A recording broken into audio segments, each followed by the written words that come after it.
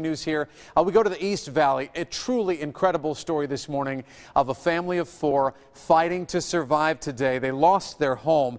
Just devastating there, the entire loss from a house fire. ABC 15's Katie Connor joining us live now near McQueen and Fry. Those are the main cross streets there. Tell us about this story, Katie. It truly is amazing. It was a quick thinking of Dad that actually saved everyone's life. Behind me is the home that caught on fire. You can see everything inside just charred. Around 4 this morning, Assistant Chief tells me that the dad woke up to the smell of smoke. He woke up his wife and his 2 children. Then he decided, they were upstairs.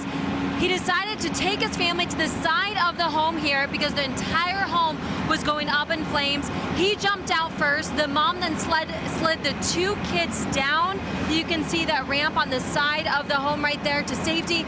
Then the mom actually jumped out and she is safe as well. You can see how close these homes are together here in this neighborhood, and that's why firefighters were quickly working to put out the flames because they thought the fire would jump very quickly. Neighbors say they woke up to this sound.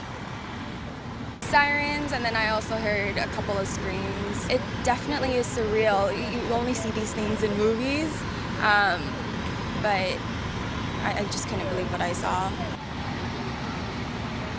And again, the home is a total loss, but something very unique and amazing Chandler Fire Department does that every time there's a house fire and a family loses everything inside like this, right on the spot, they give them $500 just to help the family kind of get on their feet, maybe, go to Target or a store, grab some clothes, because everything that they own, everything they have inside is gone. So Dan, it is something really unique that Chandler is doing to actually help this family try to get back on their feet. Oh, we hope they do, Katie Connor. So important, that family. Great example for everybody else. Make a plan, talk to your kids. Just incredible. You can see more on abc15.com, also our Facebook page and Twitter and our mobile app.